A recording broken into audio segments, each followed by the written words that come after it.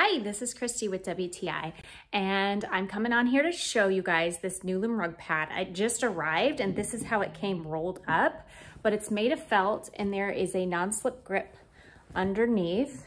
It is a very thin rug pad, so it's probably not gonna add much cushion underneath your rug, but that is what I wanted. This is actually going underneath a nuLOOM brand washable rug, and the washable rugs are thin themselves, so I didn't want anything really thick underneath the rug because I wasn't sure it would look right. So I'm gonna get it laid out and let you know how it works out. Okay, so I have the pad laid out, and I actually turned it upside down because I'm trimming it. So my rug's 8 by 10 and this is also an 8 by 10, so I want it to be a little bit shorter.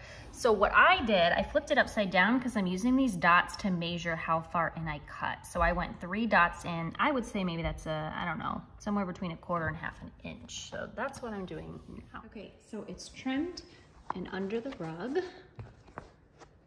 It was real easy to cut it to fit, so you can't see any. Okay, so this non-slip grip really works, and the only way I know how to show you that it won't slip is by doing this.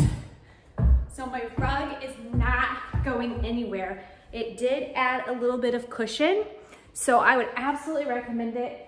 This is even gonna have furniture on it, so it's not gonna really have a lot of slip to it anyways, but without any weight or anything, it's not going anywhere. And it does add, like I said, just a little bit of cushion, which is nice. So I would recommend it. That's my point of view.